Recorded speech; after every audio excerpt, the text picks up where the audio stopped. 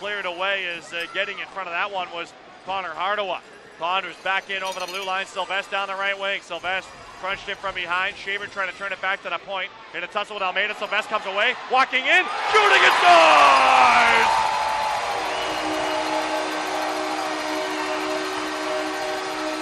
Sebastien Sylvestre powered that one home. We're tied at 1. It's a power play goal.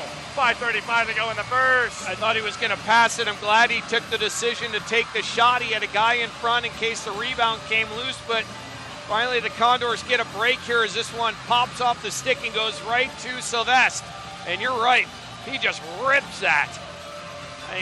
Along to Hashford Hayes. Hayes top of the left circle on his off wing, walking to the slot, couldn't get the shot up. He was knocked down. Hits loose, shot, scores.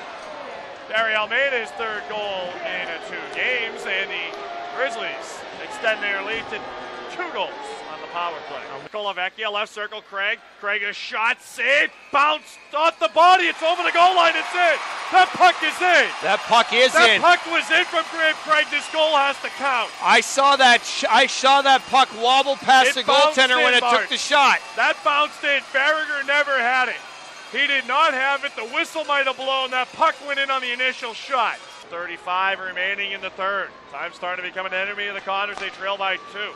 Neutral zone, Curry over the blue line with it. Down the slot, bouncing puck. It's loose. Colavecchia shooting and scores!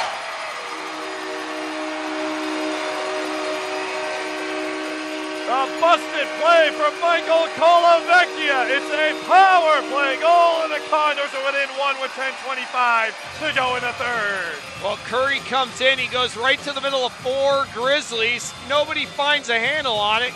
Colavecchia got 2 hacks at it, and that time just chips it up, and I think it rides off a Grizzly stick, but